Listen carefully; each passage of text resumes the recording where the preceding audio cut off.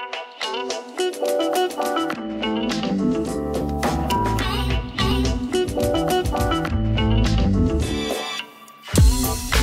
guys, it's me, PlasmaSims, and welcome back to my channel. So today I'm bringing you a speed edit. I went ahead and made this sim in CAS, and I thought she turned out really pretty and beautiful actually. So I just wanted to enhance her beauty in a little speed edit. So before I get into how I do it, today I'm actually gonna talk about how I did it, because I think I've posted 2 other speed edits on my channel, and I don't think I explained my process, and I've had a few people ask about my process, or like how I go about editing and making them look the way they do. So yeah, I'm gonna go ahead and kind of explain, but again, before I do that, there's some things I wanted to talk about.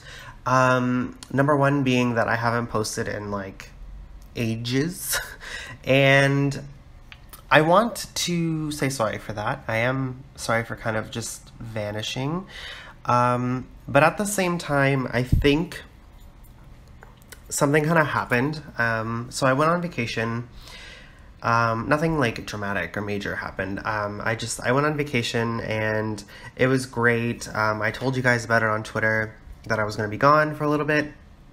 And for a week, my vacation was a week long, like no big deal. It was great. I had a nice break from work and just life, and it was wonderful. So I just wanted to kind of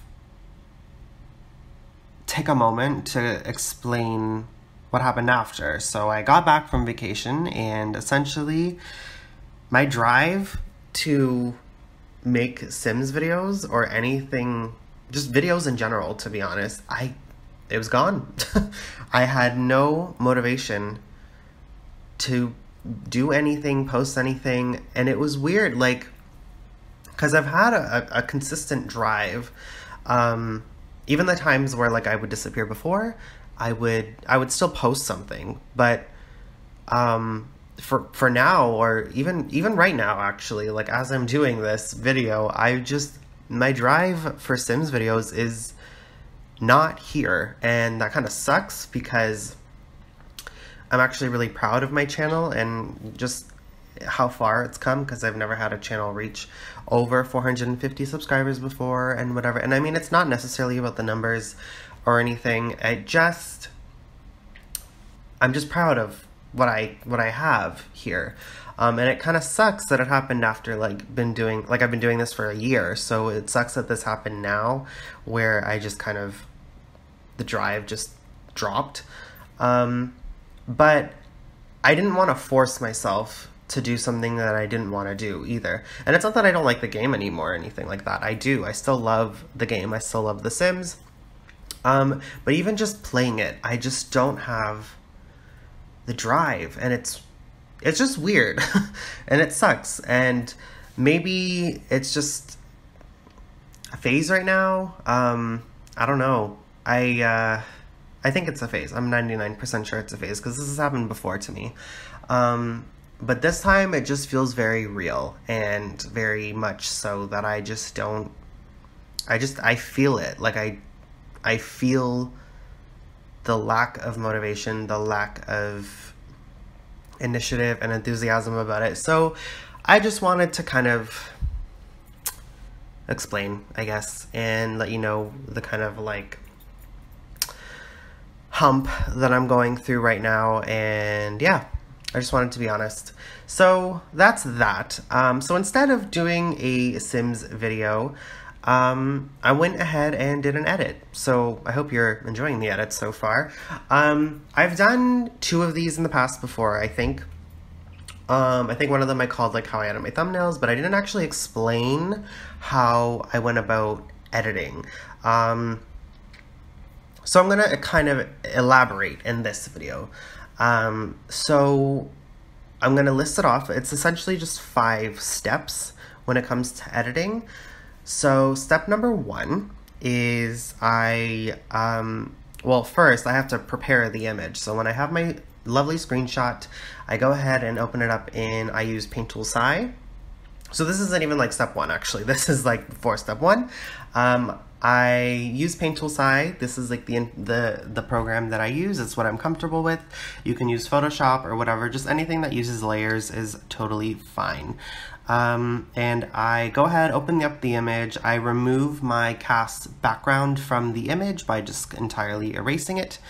And I go from there. So I just have my plain sim against just no background, just white. So step one is I draw and line everything, which you are probably seeing on the screen right now.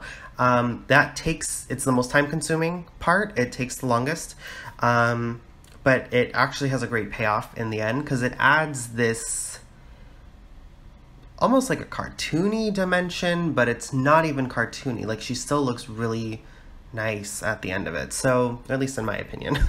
I get to enhance the details of her face, like her nose, her lips, her eyes especially. I love to just draw on some extra lashes and such, just to kind of enhance, like I said, her features. So that's that. That's step one. Step two is I add some shading and highlight, which I'm not sure if you're seeing that yet in the video, but if you are, cool. I'm filming this after the fact, so sorry. So yeah, I add some shading and highlight. I basically just take a purple, dark purple shade, and I go ahead and literally just start going over areas that I know would be shadow if light was hitting her like head on or even from the side, depending on how I would be looking at it. Just where I feel is necessary for shadows and shading. Yeah, so I go ahead and do that. I always do I do everything on a new layer. I never work on top directly of the image because I don't want to ruin that, right? So I just work on top. And this is probably a really bad tutorial, so this is going to be geared more towards the people that know what they're doing in Photoshop and like Paint Tool SI or whatever the case. So sorry about that, but yeah, I'm not a techie. So that's what I do. So I add some shading and sometimes I add some highlight. I don't think I added a lot of highlights here, but again, I'll do that separate from the shading layer. Then I go ahead and I adjust the hue and saturation of the image overall, well, mainly of the sim. I play with the opacity of the lines. I play with just the Sim's image colors herself. So I'll go ahead and just shift it around. Not necessarily the hue when it comes to that, but I'll increase the contrast, I'll increase the brightness, just so she has this more vibrant glow instead of just like a basic glow, if you know what I mean.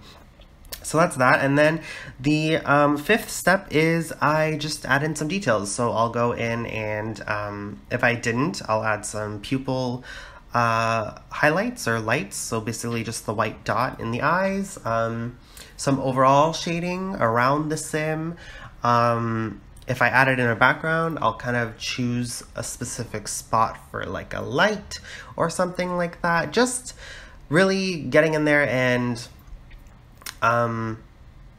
just touching up everything and refining everything. And the way I kind of do my light is I'll go ahead and just take like the airbrush tool, put it at a very light, either like yellowy orange or just white, and go to the very corner of the image, click a bunch so that it builds up, and then I'll stretch it or play with it, as you will see how I do in this video. So yeah, sorry for the very horrible tutorial, but I just wanted to walk you through it. And sorry for the life update that you probably didn't ask for. So that's that. I just wanted to say thank you so much for sticking around. If you're still here, that's amazing. Comment below if you still enjoy my content. Let me know, because at this point in the game, I'm not really sure if you guys still enjoy it or not. And I'm not trying to sound negative, but it's the truth. So yeah, and yeah, just thank you overall for being here and watching my videos. And yeah, I guess I will see you guys in my next video, which I don't know when that will be, but we'll find out together. Yeah, see you guys next time. Bye!